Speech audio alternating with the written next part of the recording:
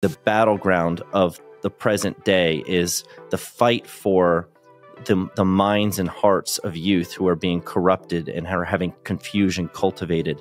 The battle for free speech in the public square and all of that, that's important because it allows us to engage in this fight. But this is where the rubber really meets the road and has an impact on culture.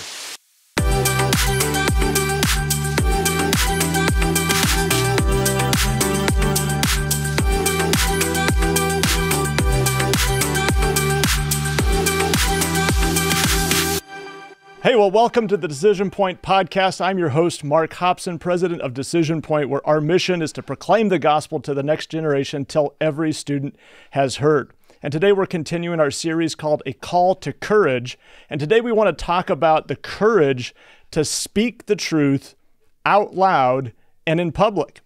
And to help us with that, we're so excited to have Seth Dillon, the CEO of the Babylon Bee, with us today. Now, before we bring Seth on the show and introduce him to you personally, let me play for you a quick clip from his team to set the stage for our chat today. It'll never not be hilarious, that it will be seen as a historic inflection point. That one of the most consequential decisions in the history of big tech, that a bunch of purple-haired interns got Twitter to ban the satire site Babylon Bee. The Babylon Bee. The Babylon Bee. The Babylon Bee. The Babylon Bee. The Babylon Bee. The Babylon Bee. The Babylon Bee. How is that not a headline from the Babylon Bee? You know what the Babylon Bee is? It's like the Christian version of the Onion. More Facebook engagements than the Onion. When did the Christians become funny? The writers of the Babylon Bee, who are hilariously creative. I got a lot of respect for the Babylon Bee because they have to stay ahead of the curve on this. And that's why the funniest parody comedy now is coming out of the Babylon Bee. Yeah. It's the one thing you're not allowed to touch. Mm-hmm. So what happens? The Babylon Bee gets kicked off of Twitter. If you said that a man could not be a woman and a woman could not be a man, you might end up like the Babylon Bee and you might end up banned from Twitter. But it's just not funny. Awesome, guys. I'm so glad that you have 3 jokes. Did you start saying that people are devil worshippers or they're working for them? You lost me. Yeah. Even for satire. The Babylon Bee, in the name of satire, misgendered Admiral Rachel Levine. Twitter nominally, but it's still misgendering. They have scores of articles mocking AOC for being childishly dumb. But that doesn't make any sense. You know, we landed on the side of enforcing our rules as written. And that's how it got bought by Elon Musk, just in case you're interested. We were, banned from Twitter in March 2022. You restored us and a bunch of other accounts in November, and then now we're invited and we get to come here. The barbarians burst through the gate, and are having a drink. You made me buy the company. We wanted to give you something, actually. To restore the liberty of the bee. It was very expensive, guys. This is a gift. It's an IOU worth $44 billion. Thank you. Big one. I will treasure this gift. Hey, well, Seth, welcome to the show. Great to have you on. Great to be here. Hey, for anybody who is not yet familiar with your work or maybe watched that clip and is still trying to make heads or tails of who you are and what the Babylon Bee is, who are you and what in the world is the Babylon Bee anyway? Well, hopefully by now most people know what we are. We have been around. We just had our 8th birthday in March. Hey, happy birthday. Yeah, we're old enough for puberty blockers now, apparently. I read that. But yeah, the Bee is a news satire site. So we are, we've been called in the media the conservative version of the Onion, which is somewhat apt. I mean, we created the Bee to be an answer basically to the Onion. You had all this comedy that was being done from a secular progressive perspective, that worldview, and nobody was really answering that from another worldview. And so that's where the Bee got its start back in 2016. And so we just satirize what's going on in the world, in the news and current events and culture in the church. We do video too, but most people know us for the website and the social media platforms. You're 8 years old. You guys are going gangbusters. It's amazing how famous you can be and still people haven't heard of you. I was asking somebody today if they were familiar with you. No offense, Seth, but they hadn't. And when I pulled the Christian version of the Onion on them, they hadn't heard of the Onion either. So I guess they're equal opportunity. But I don't know if that goes to show you how some people can live with their head under a rock or What's great is when people have heard of us, but not the Onion. So that's even better. We're the originals. That's even better. I like that. Okay, so in 7-8 years, you guys have taken this company, been wildly successful. I've seen numbers like 25 million readers a month. Maybe you've blown that milestone out of the water by now. You're moving the public conversation. You testified before Congress. Was that like a year ago? Mm-hmm. Yeah, that was last year. And you helped in some way, shape, or form, known only to the mind of the Lord, to inspire the richest man of the world to buy Twitter for a cool sum of $44 billion. So that's not a bad ride you've had. Can you tell us just for a minute about your background and how you got here? And especially even what was your life like when you were in high school, if you don't mind rolling back the clock for a minute for us? Well, I was a pastor's kid, so I grew up in the church. And while I did attend public school early on, in the middle of a school year, we ended up moving at one point while I was middle school age. And we just found it easier at that point to pull out of school and resume the year. Instead of going into a school in the middle of a year, my mom decided it was best just take us home and do some homeschooling. So we actually homeschooled for the rest of middle school and high school. And so a homeschooled pastor's kid was my background. And so I spent a lot of time, obviously, in the church and with my youth group and doing missions trips and all of that. And so when I first came across the Bee, and a lot of it was evangelical Christian humor, which, what even is that? To me, it was like these were inside jokes that I got, and I knew there were a lot of other people that were getting them too, because a lot of them were going viral. And so it was kind of surprising to see somebody not just making those jokes, but to see them getting the traction that they were getting. And I just thought it was awesome. It was cool to see somebody doing comedy from that perspective and getting a response and actually filling some kind of void as if people were actually hungry for it. So I'll give you an example. I mean, one of the first ones I saw was about how the Holy Spirit was unable to move through the congregation because the fog machine broke. And it was this image of a very cloudy sanctuary where you could barely even make out the stage. And, jokes like that, it was awesome. It was refreshing to see. So I wished I had created the Bee. I didn't. At the time, I had never, up to that point, had any experience running a media company. Certainly had never been involved professionally in anything dealing with comedy or satire. I just found it very, very refreshing, and I wish that I had been the one to start it. And so I reached out to the guy that did. His name was Adam Ford, and I was really just looking to invest in it and see if I could help him get it going and grow it. And he really wanted to hand it off to somebody. He really felt threatened by the whole censorship regime that was rearing its ugly head over at Facebook and YouTube and on Twitter, and was concerned about the future of the Babylon Bee and wanted to exit before he ran into those kinds of problems. And so he and I ended up working out a deal, and I took it over. So that was in early 2018. So for the past 6 years, I've been running it, but it's been around for 8. So how did you have you got a lot of confidence, I can tell, and a lot of other experience, but what made you decide, I need to go ahead and buy it, and I think I can figure out how to make this thing hum even further? Well, I just didn't want to pass on the opportunity. I did not have a lot of confidence that I was the right person to run it because I had no idea how to monetize a site like that.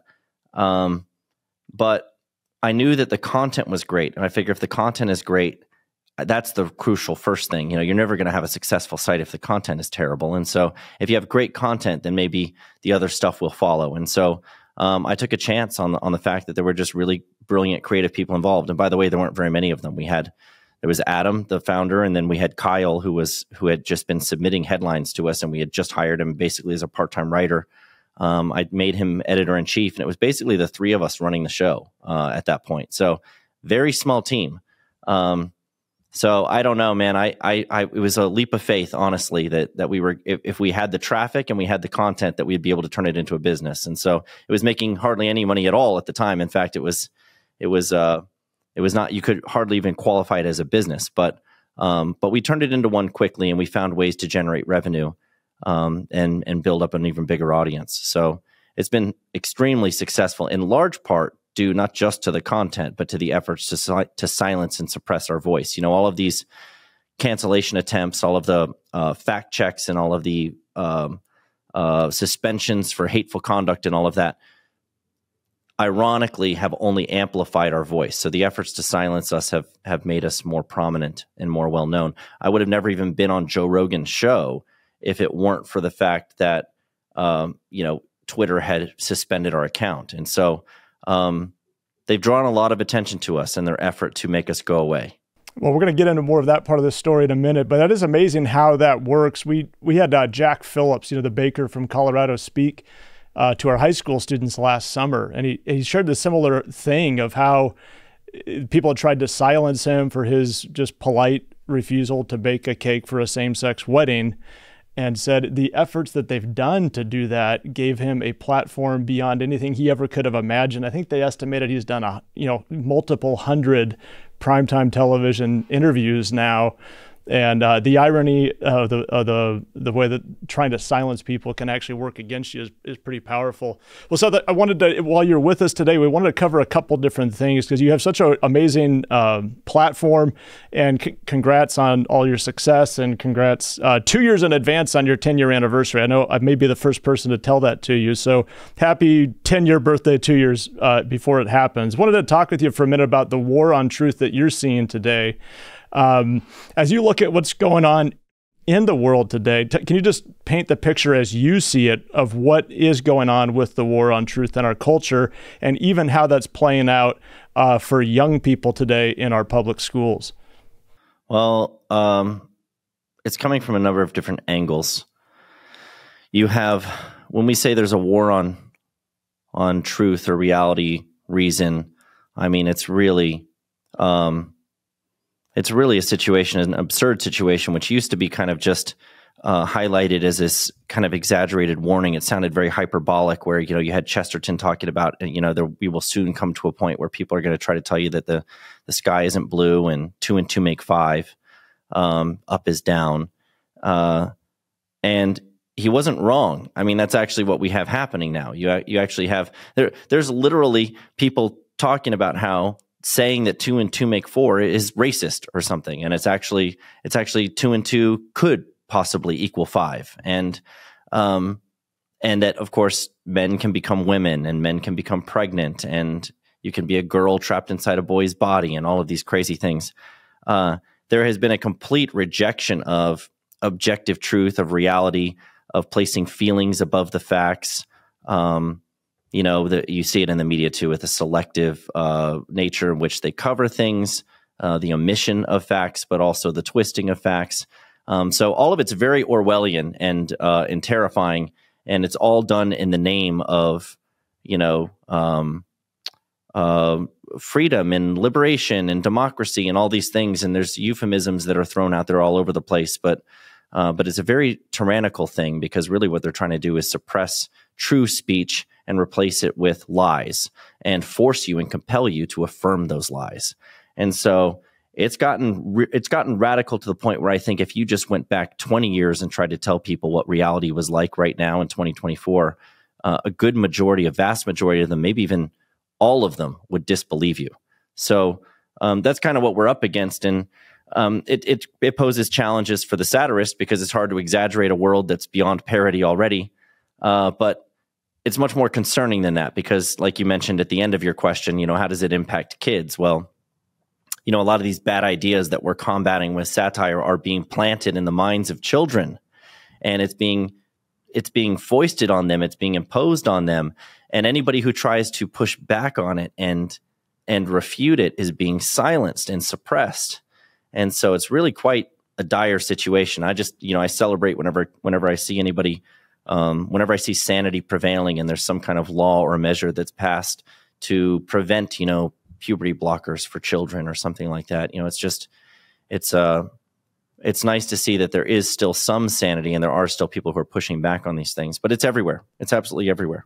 And you mentioned just a second ago, this race, when you were with us in Scottsdale, you said something about a race to see who can plant ideas in the hearts and minds, even of the next generation. I mean, how do you see that race playing out, and what role do you think young people can play in that race as well? These ideas, these terrible ideas, they don't win in the marketplace of ideas. They can't be rationally defended or coherently articulated, but they can be planted in the minds of children who don't have firm theological or philosophical foundations that would help them, equip them to be able to ward off the bad ideas and to be able to see what's really true and what's real and what's good and what's beautiful. And so children are very susceptible to that kind of indoctrination. And so, yeah, that's what I meant by that. Is it's a race, because what our culture is trying to do is cultivate as much confusion in children as possible. And then once they become thoroughly confused about what's real and what's true, and they start to believe things that are a lie, then they affirm them very aggressively in their confusion. And I just can't think of anything more depraved and horrifying than to target children in that way, to get them to view the world in such a way that to get them to affirm things that aren't true, that affect them very personally, and then to pressure them to go down this path, where they start taking hormones that they shouldn't be taking, and cutting off healthy working body parts to affirm them in the confusion they planted in their minds. You're setting children down a path for despair and destruction when you do that. And I think that's what you do if you hate children and want them to suffer. And so, if you love them and want them to flourish, you're going to correct them when they're wrong about who and what they are. You're not going to affirm them. That's the real job of teachers and parents, is to correct and instruct their children in the way they should go. And so that's really the battleground of the present day, is the fight for the minds and hearts of youth who are being corrupted and are having confusion cultivated within them. So I just see that as one of the battle for free speech in the public square and all of that. That's important because it allows us to engage in this fight. But this is where the rubber really meets the road and has an impact on culture.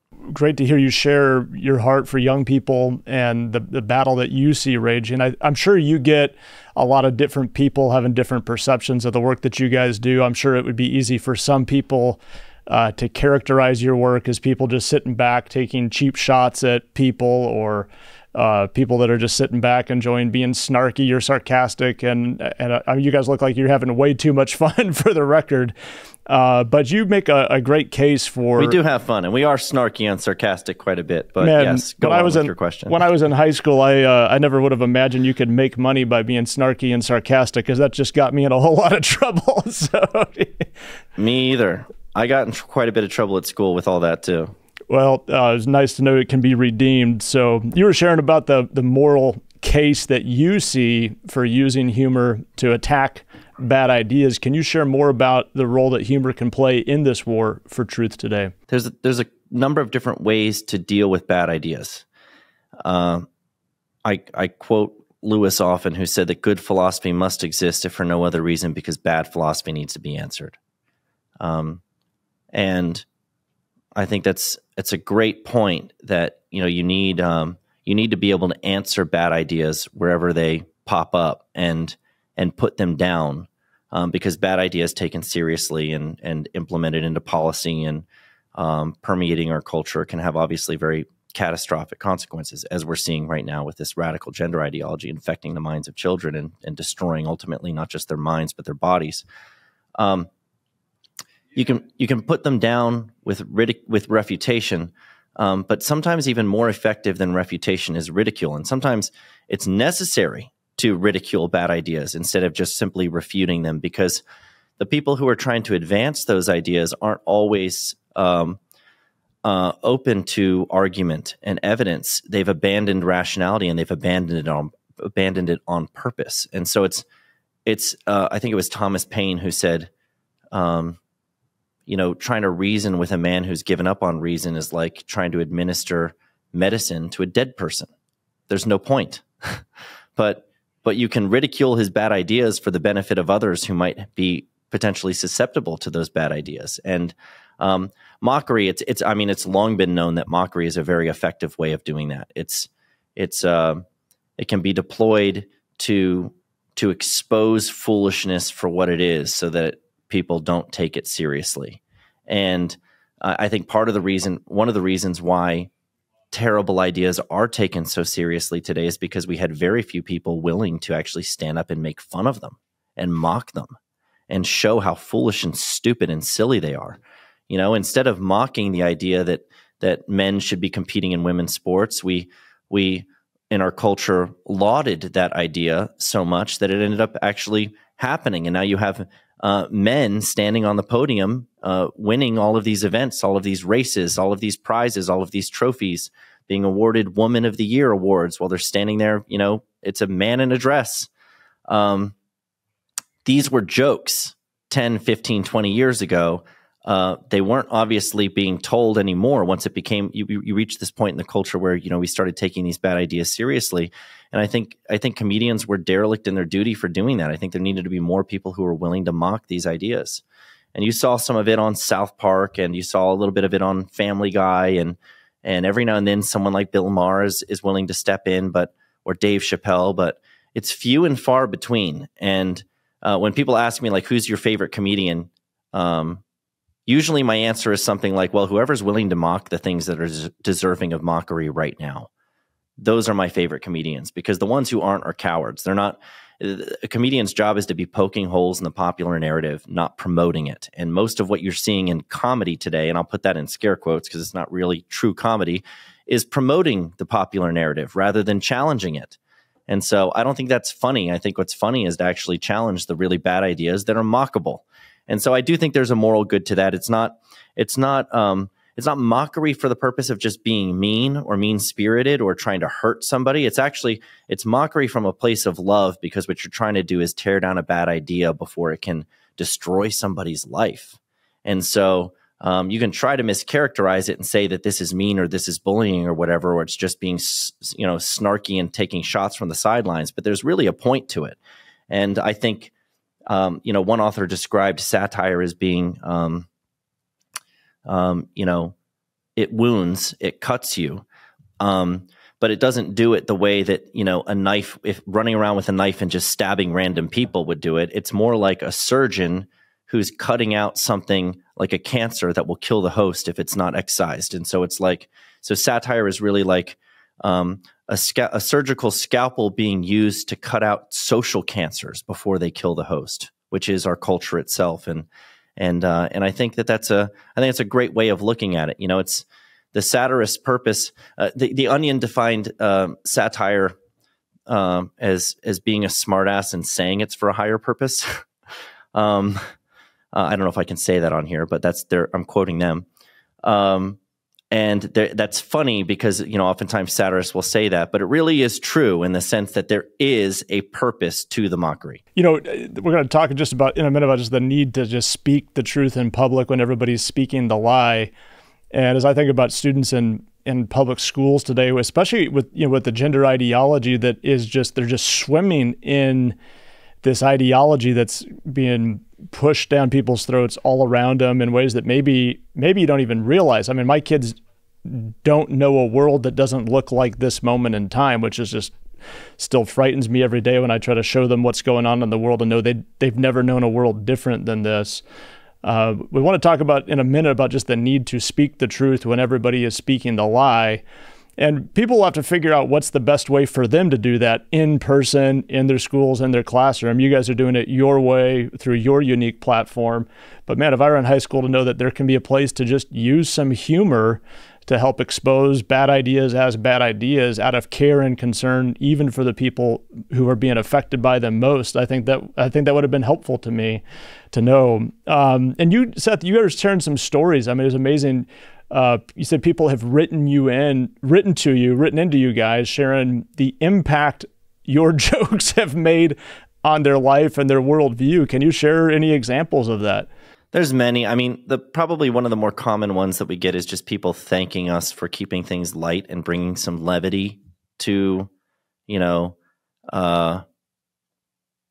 dark times is somehow how they characterize it. You know, when they look out at the world, they read what's in the headlines. They see all this rampant crime. They see all this stuff like the radical gender ideology and the crazy woke moral reasoning that's being applied to everything, and people being pitted against each other as oppressor and oppressed, and it all seems very dark and heavy, and like the moral fabric of our culture is falling apart. And so when they encounter some funny headlines from the Bee that make them laugh at what's happening in the world, they're just grateful that someone at least is seeing the funny side of things, or at least trying to expose some of this for being silly when it really is.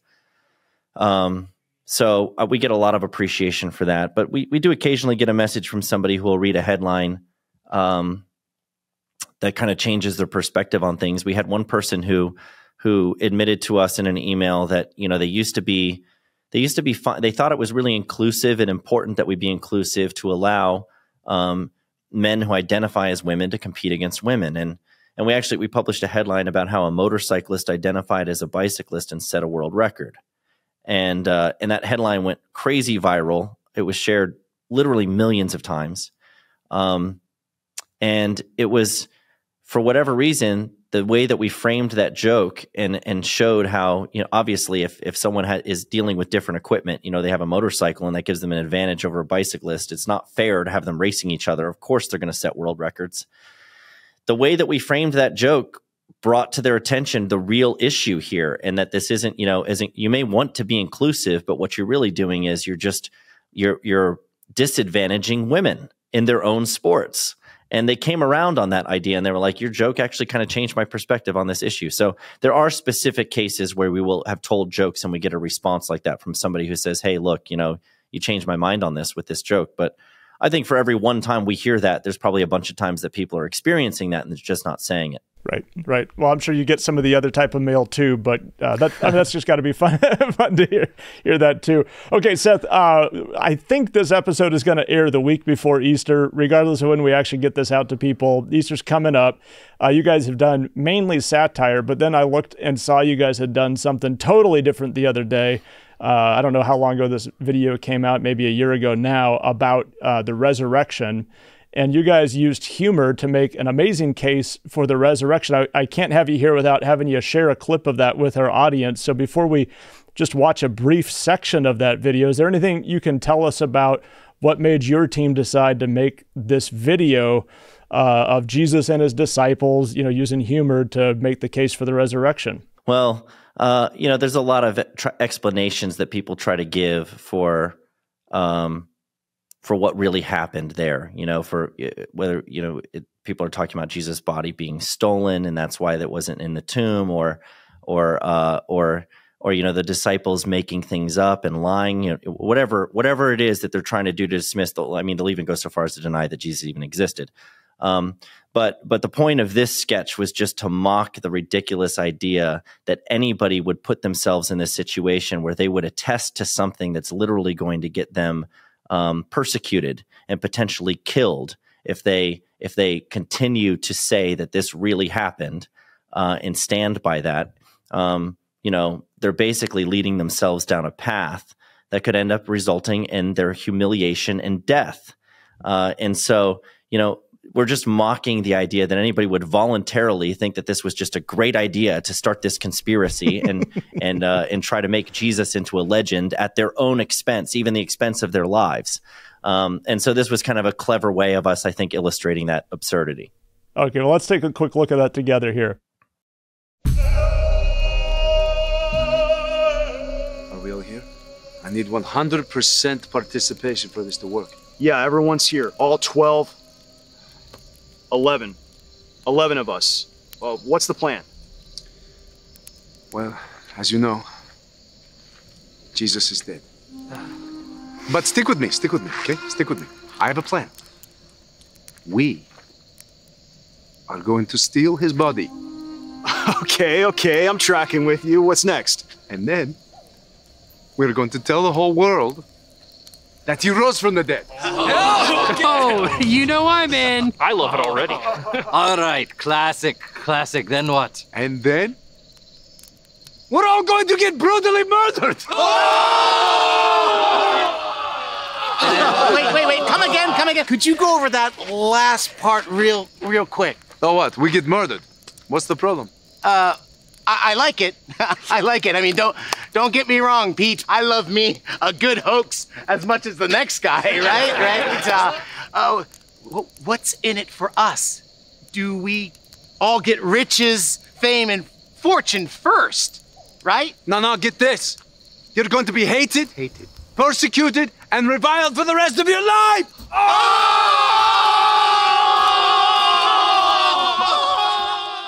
Okay. So that's amazing, Seth. People can find the rest of that on your YouTube channel. Is that right? Yeah. So that's quite a video. Why does that work so well? What is it that makes that work? I mean, it's an amazing argument. It's hilarious. I don't know. Final word on that. Then I got to ask you a few final questions as we're wrapping up. Well, I don't know. It can be difficult to explain why a joke works. It works if it gets people laughing. And I think people resonated with that one because sometimes, some of these things they're said so seriously or they're said by scholars. And so we want to take them seriously.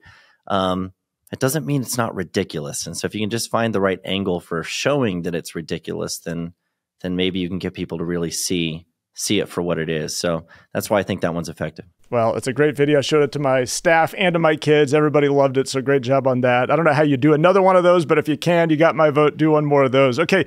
As we're coming to the back end of our interview, Seth, I wanted to ask you about the mandate to speak the truth out loud and the impact that can have. We can't have you here without just sharing your own story.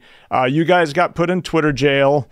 And you saw a pretty unexpected impact from that. So can you tell us a little bit about that story and what you learned from that?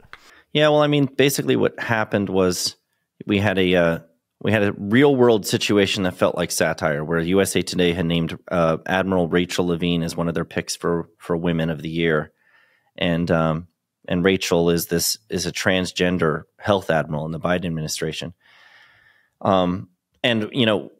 we see a headline like that and it's like, okay, great. This seems like parody already. So what in the world are we even supposed to do with this? Our job is to exaggerate this stuff to make it funnier. And this is already like a joke. This already feels like it's straight out of like a South Park episode or something. And so we weren't really sure how to even make a joke about it, but we did land on a headline after some debate back and forth that we would actually change it up and just say that Rachel Levine was our pick for Man of the Year. And we were deliberately misgendering Rachel Levine. I personally think it's misgendering when a man refers to himself as being a woman, but that's just me. So we did that headline to push back on this idea that somebody who calls themselves a woman just magically is a woman and should be winning awards that are due to women. So in defense of women and sanity, that was kind of the purpose of that headline. And we knew that it would potentially get us in trouble. We had some internal discussion about how, if we put this on Twitter, we're going to get banned. And we did it anyway, knowing that we possibly could. And an important point about that is that this is often what happens with censorship. When we talk about censorship or we think about censorship, we're normally thinking about the platforms taking down content. That's what I would call like hard censorship, where they're proactively seeking out content they don't like and taking it down. But more often than that, you have this issue of soft censorship, where people are expecting that will happen if they say something that's provocative or that goes against the rules and the guidelines of whatever, woke ideology is being enforced at the time. And so people will actually, when I say soft censorship, I'm talking about people censoring themselves and refraining from saying something that they think should be said or that they want to say because they're afraid there'll be some kind of penalty for saying it, like, a strike on their account, getting suspended, something like that. So we were aware that could be a potential outcome of publishing the joke, but we refused to censor ourselves and not say it. Come what may, we were going to put the joke out there. And of course, we put it out there, and then the trans activists start reporting the joke as being transphobic and hateful. And Twitter saw their side, not ours, obviously, and basically flagged it and said, this is hateful conduct and you need to take this down or you can't get back into your account. And so we faced a decision point there where we had to decide whether we wanted to stand by the joke and say, no, we're not deleting it, or do we want to get our account back and get access to our followers again and be able to continue tweeting and sharing our stuff on one of the largest social platforms that exists. Those were our two choices. And basically they wanted us to censor ourselves and take the joke down when they could have taken it down themselves if they wanted to. And we very quickly decided that we weren't going to do that. That basically the situation is, one of the reasons they have so much power is because people are willing to just continually play by these stupid rules where they control what you're allowed to say and think. And so many people are willing to go along with that it actually works. And at some point, somebody needs to say, no, I'm not going to go along with that. I don't want to be on a platform that has rules like that require me to censor my own jokes. This is just a joke. And by the way, it happens to be rooted in the truth. This person actually is a man. So we felt very strongly that it was important that we not delete the joke. And we knew that there was going to be a cost to refusing to delete it, but that if somebody doesn't eventually say, I'm not playing by these rules anymore, nothing's ever going to change. In fact, it may only get worse. And we were hopeful that other people would, see the point that we were trying to make and that they would follow along and also start to speak the truth more boldly and refuse to censor themselves and so on. So that was our hope anyway. But even if that didn't happen, we could at least sleep at night knowing that we did the right thing. So we refused and publicly said so, that we weren't going to delete the joke. And of course, what ended up happening from there is this caught the attention of Elon Musk, and he noticed that we had been suspended and ended up reaching out to us to confirm that, and mused on that call that he might just need to buy Twitter as a result of, comedy being made illegal. And that was something that really bothered him. And for the record, why didn't you decide just to buy Twitter yourself? I mean, what kept you from doing that one? I mean, you bought the Babylon Bee. We might need a few more subscribers to be able to pull that off. $44 billion is a pretty hefty price tag. So that's a lot of money. It is a lot of money. It's hard to even fathom that amount of money. It's hard for me to conceive of even $1 billion, much less $44 billion. So, what Musk did there was really interesting because he was already kind of positioning himself to take over Twitter. He had already been buying up stock. He had already been looking at trying to get on the board. And, he really sees very clearly this threat to free speech. It's not that he's just aligned with conservatives and believes everything that conservatives believe. He just thinks it's wrong that they're being silenced and that you're not allowed to say true things on these platforms. He finds that to be a huge, huge threat, a huge problem. And he's right. And he was willing to pay a price to try to fix that problem. And so we owe him a huge debt of gratitude. When we interviewed him in May of last year, we handed him an IOU for $44 billion, which, I believe that was shown in the intro video at the start of this. I hope he never calls to collect on that. Yeah, I hope not. We didn't sign it, so maybe we're off the hook on that. Have him hit Kyle up, right? But it was just monumental. What he did was monumental, and that we had a small part in the wheels turning to get all of that in motion. Even if it was just the straw that broke the camel's back and made him feel the need to pull the trigger and buy Twitter. It's pretty amazing, and it's unfortunate that we have to depend on like a benevolent billionaire to solve this problem for us. The law hasn't caught up yet to the fact that there's private platforms that are controlling speech right now. There's no law to protect us from them and their censorship. So we'll have to see what happens with that. But thank God for Elon Musk and his commitment to freedom. I think one of the key lessons that Elon taught us in this whole thing, especially with the advertisers now, since he took over Twitter, pulling all of their ad spend, Disney and IBM and all these big brands saying, if you don't censor more people, we're not going to spend hundreds of millions with you like we used to. And he's telling them, I don't care. Take your money. You can't control me with money. I'm not gonna, the people I just freed and just took their shackles off, I'm not going to lock them back up again because you're holding money over my head. I'm willing to pay a price to keep them free. And that was really refreshing to see him do that. It was really bold. I wish more people would do it. Maybe he will embolden more people to do it. I think that that's the only way this changes, is if people are willing to stand up, speak the truth boldly, refuse to censor themselves. Courage is contagious, and it will spread if they're willing to do that. Yeah, I like how he said at that interview with the CEO of Disney in the room. I think it said something to the effect of, there's a weakness to want to be liked by people, and I don't have that weakness.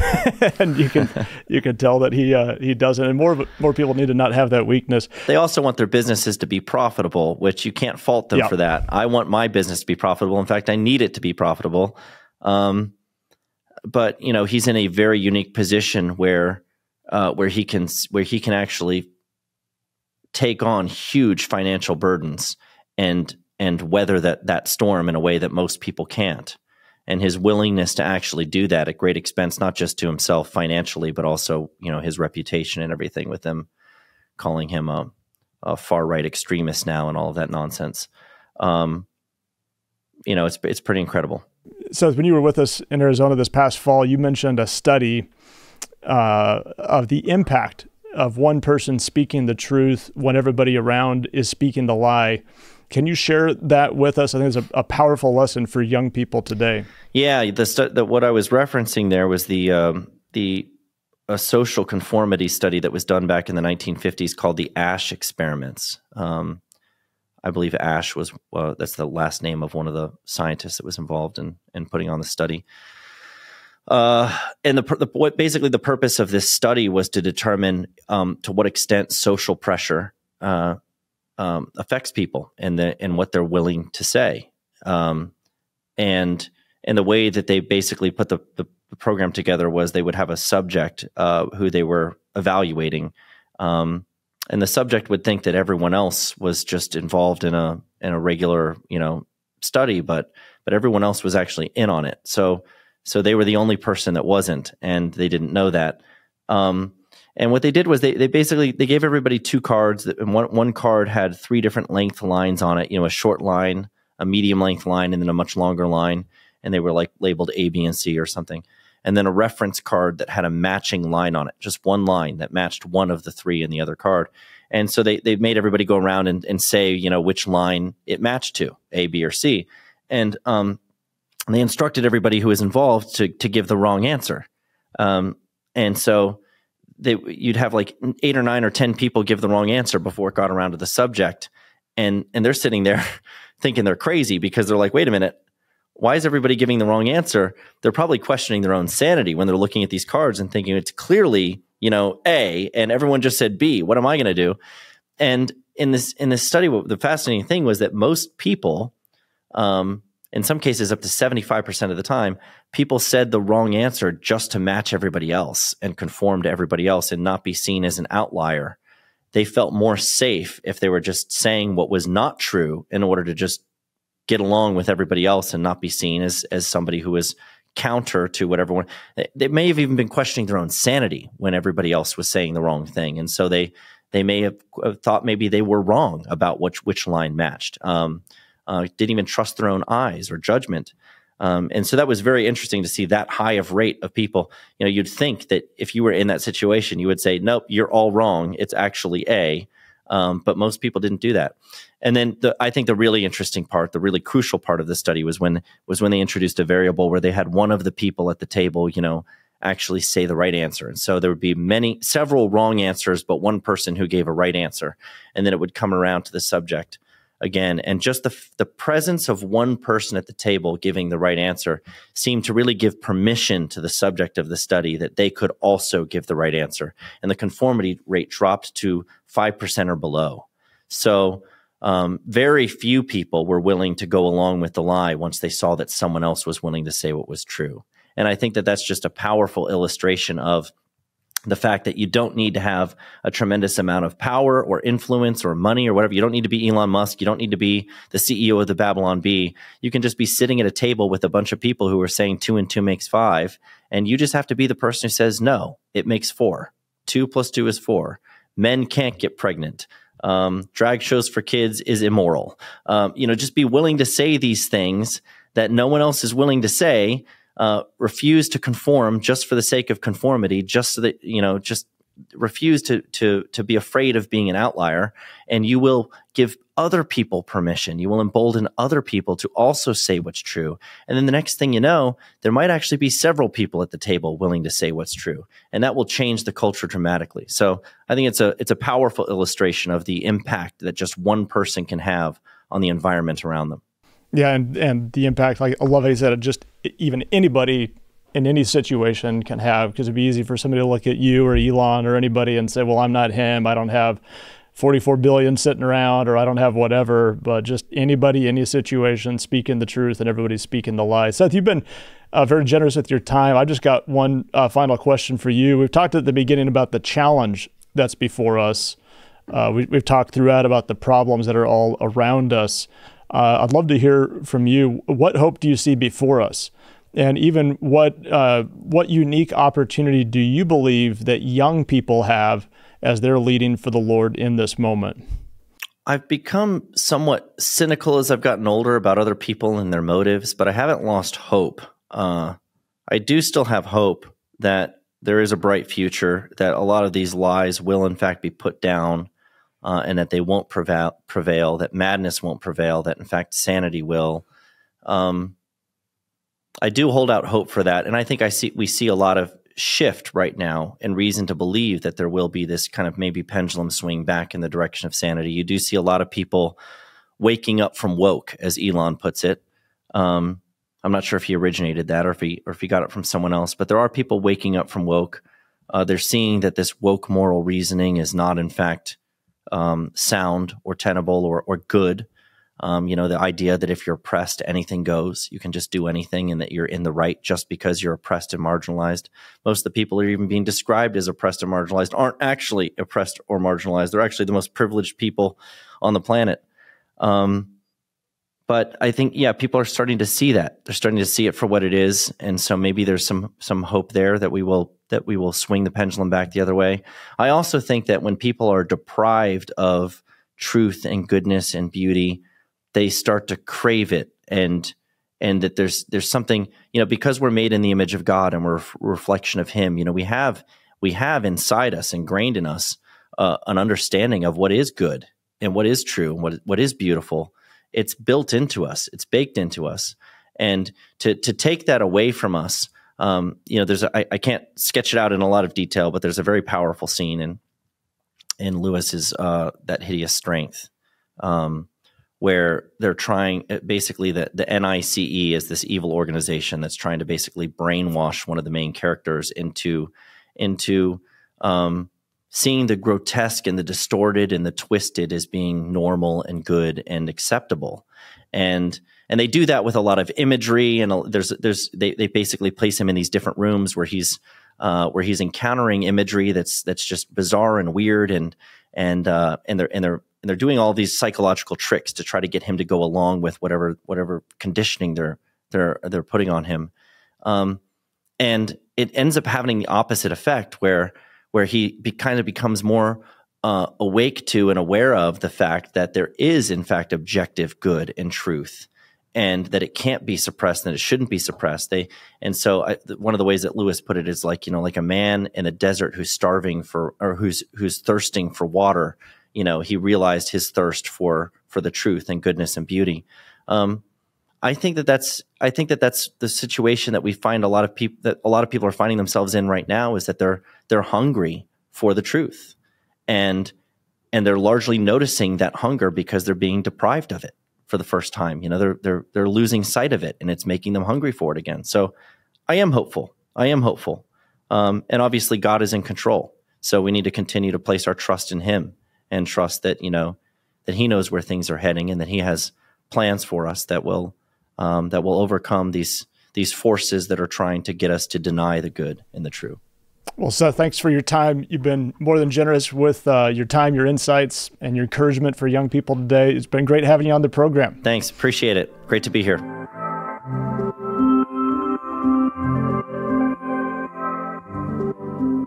Well, friends, hope you enjoyed that chat with Seth Dillon, CEO of the Babylon Bee, as much as I did. He sure has a lot to share with us. So make sure to share this episode with a friend. I think you'll have a lot of people to be interested in hearing from him and the great insights that he shared with us today.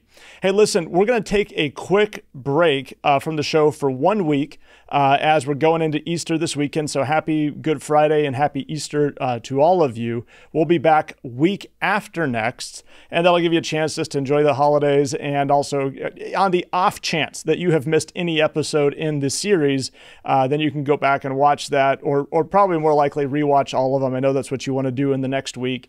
And then we'll be back week after next, and you're not going to want to miss that. We're going to be joined by Jack Phillips from Denver, Colorado. Jack is the baker who about 10 years ago politely declined to bake a cake for a quote-unquote same-sex wedding. And 10 years later, his legal challenges have not stopped, even though he won all the way at the Supreme Court. Jack is a dear man of God with a passionate love for Christ, passionate love for everybody, including and especially the people who have caused him all of this trouble. And Jack has a powerful message for us as we will continue in our series, A Call to Courage. So we'll look forward to seeing you next time. We'll see you then.